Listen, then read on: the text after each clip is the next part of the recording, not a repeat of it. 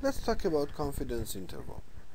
Assume that we have a production factory that produces 100 milliliter cola soft drinks, and we want to know what is the average milliliter in every bottle in the population of the bottles that are produced in this factory.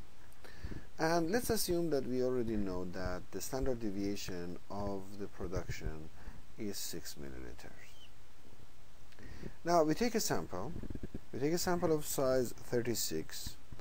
So we take these 36 sample bottles and we look at how many liters are, how many milliliters is in every bottle. And we see, okay, on average there are 95 milliliters in these bottles.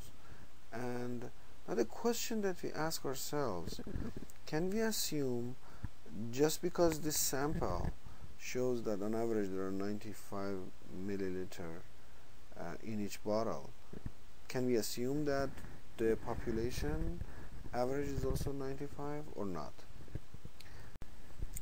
Based on what we already know, we can say that the distribution of all of these possible samples of size 36 is certainly a normal distribution because the sample size is more than 30. And also we know that the distribution of these possible samples are not as dispersed as the original population. If the standard deviation of the population is 6, the standard deviation of the sample means will be 1. So now we ask ourselves, can we say what is the mean of the population? Can we use this sample to estimate the mean of the population? One answer is that yes, we can assume that the mean of the sample which is 95 is in fact an indicator of the mean of the population. But we want to know how much are we confident about this. What is the chance that the mean of the real population has been 94 milliliters, but by accident we took a sample and this sample has a mean of 95? We should be able to answer this question easily if we know that the distribution of all of the possible samples has a normal curve, and we are going to assume that the mean of the population has been 94.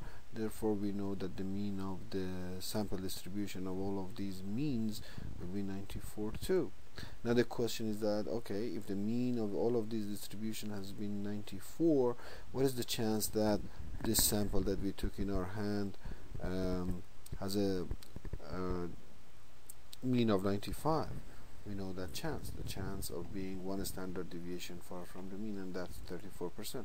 Also there is another chance that the mean of the population has been 96, therefore the mean of the sample distribution of sample means is also 96, and by accident the mean that is in our hand has an average of 95 milliliters. There is another 34% chance for this.